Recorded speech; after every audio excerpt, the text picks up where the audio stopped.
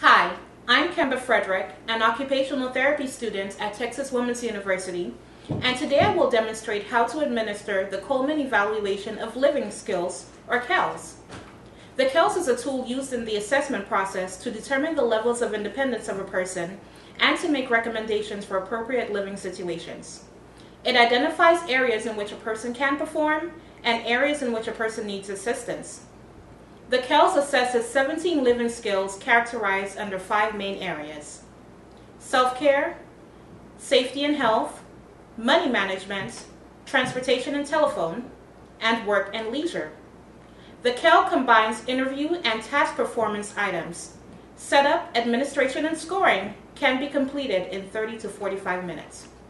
Hello, Mr. Kardashian. How are you doing? Good, how are you? Good. I'm Kimber Frederick, and I'll be your occupational therapist today. Nice to meet you. Okay, well, Mr. Kardashian, before we start, what would you like to be called? You can call me Rob. Rob? Okay, Rob. Okay, now, Rob, the purpose of this assessment is to assess your basic living skills. And what we're going to do is this KELS assessment. Now, this is probably going to take 30 to 45 minutes. Now, if there's ever a time that I ask you a question you don't understand, please feel free to stop me and we'll go ahead and take it from there, okay? Okay. Alrighty.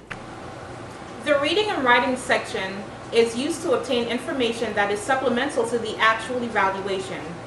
While it is not used to determine that the client can live independently, it can provide the evaluator with valuable information about the client's level of cognitive function and reading and writing skills. The client is given a reading and writing form and a pencil and instructed to complete the form. First, do this. Okay.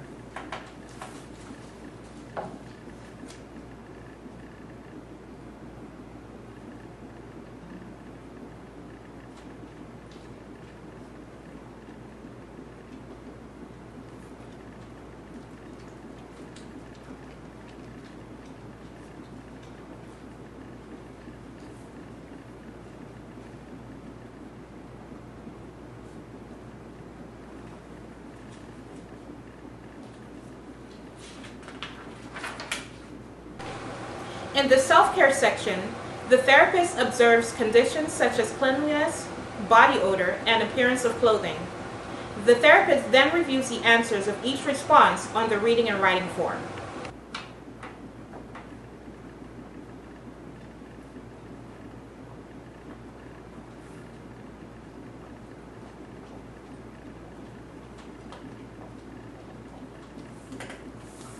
Okay, let me review this.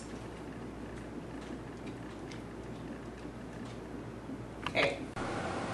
In the safety and health section, the client is shown 4 household situation pictures and asked to identify dangerous situations depicted in the pictures. The client is then asked to identify appropriate actions taken in the event of sickness or accidents. The client's knowledge of emergency numbers and the location of medical and dental facilities are also evaluated in this section. I'm going to show you 4 pictures. Now, these pictures, some of them have things that are dangerous and some of them have situations that are not dangerous. And I need you to be able to identify which are dangerous and which are not. So I'm going to go ahead and show you the pictures one by one. Okay, we'll start with this one. Okay. This one has the cord going across the walkway, which would be dangerous. Okay. And this one. And this one, he's standing on a phone book, which would probably be dangerous. He could fall. Okay. Okay, what about this one? And I don't really see anything dangerous in this picture. Okay. And let's take a look at this one. And this one has a hairdryer with the water running in the sink. Okay. Okay, Rob, what I'm going to do right now is ask you about how you would respond to the following situations, okay?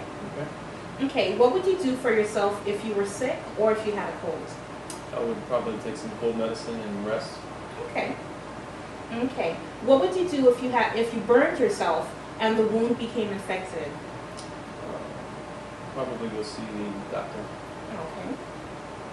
And what would you do if you suddenly started to have severe chest pains or shortness of breath? Call an ambulance, maybe. Okay. In an emergency, what number would you call? And I have the phone book if you need to look it up. I would call 911. Okay. If you needed to see a doctor, where would you go? I would go see Dr. Pepper in the medical center. Okay. And if you needed to see a dentist, where would you go? I would go see Dr. Dre in the city of Compton. Okay. In the money management section, the client is evaluated on the following criteria: the use of money in purchasing items, obtain and maintain source of income, budgeting of money for food, budgeting of monthly income, the use of banking forms, and payment of bills.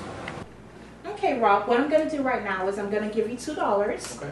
Now, with this $2, you're going to purchase this deck of cards from me. All right. Now, this deck of cards costs $1.58, and that's including tax. So I'm going to go ahead and give it to you. Okay. Thank you. Now, what I'm going to do is I'm going to give you this amount of change. Now, I want you to tell me if that is the correct amount of change. It looks like it's nickel short. A nickel short. Okay, so no, it's not? No. Okay. I'm going to give you this dollar bill. Okay. And with this dollar bill, I'm going to ask you to purchase this bar of soap.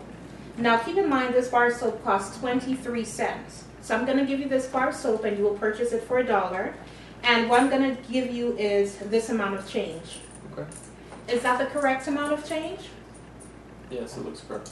Okay, thank you. Okay, what is your source of income? I'm a talent agent at Kardashian Enterprises. Okay. And do you plan on returning to work there? Yes, I'll probably return on Monday. Okay. How much money do you spend a month for food for yourself? Probably about $200. Okay. And what is your monthly income? About $5,000. Okay. Okay, I'm going to provide you with this form. And what I want you to do is I want you to list how much money you spend on the following items listed on the form.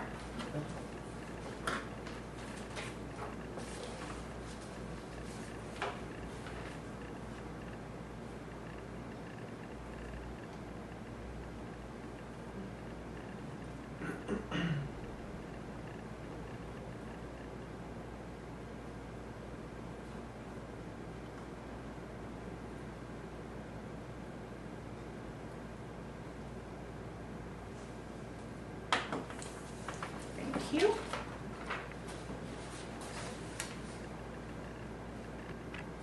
Okay, Rob, do you have a checking account right now? Yes. Okay, what I want you to do is I want you to make a check out. I'm going to give you this check, and I want you to make a check out to Safeway for $17.88.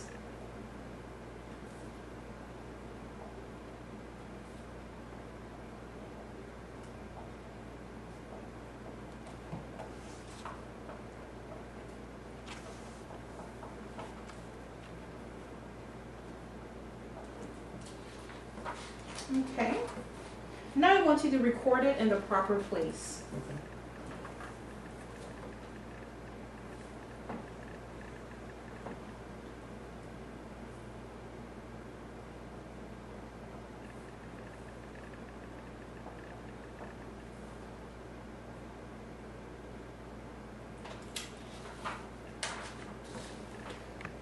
All right, Rob, I'm going to hand you this bill.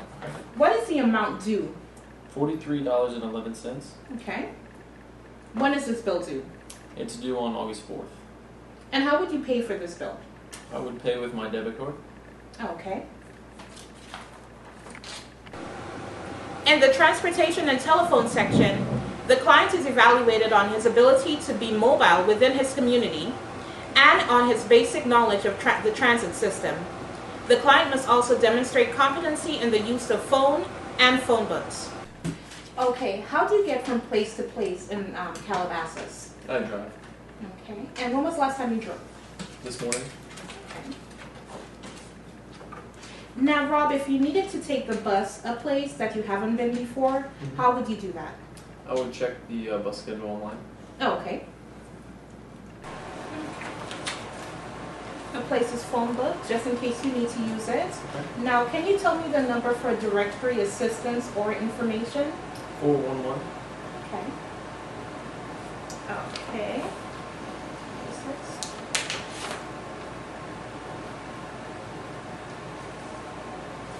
Now, can you tell me the number, can you find in the phone book the number for Far West Taxi? Yes. It is 832-279-8961. Okay.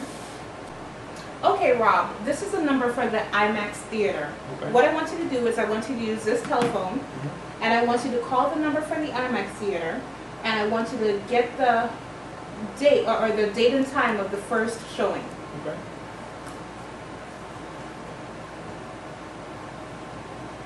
The first showing is at 10:30 tomorrow, What date? October 22nd. Okay. In the work and leisure section, plans for future employments and leisure and activity involvements are assessed. Now, Rob, what do you do in your leisure time? I like to hang out with friends and family, watch sports, and play golf with my stepdad, Bruce. Okay. Now, when was the last time you hung out with friends and family? Last weekend at my sister's wedding. Okay. And watch sports? When was the last time you did that? Probably every day. Every day? Yesterday. Yesterday. And then the last thing you listed was play golf. When was the last time you golfed? Last Sunday. Last Sunday. With Bruce? Yes. Okay, Rob, let's go ahead and discuss the results of your KELS assessments. Okay. Okay, now it looks like you scored independence on all of the levels. So at this point, I will not be recommending occupational therapy. Okay. But it was very nice to meet you. Nice meeting you. All righty. Thank you.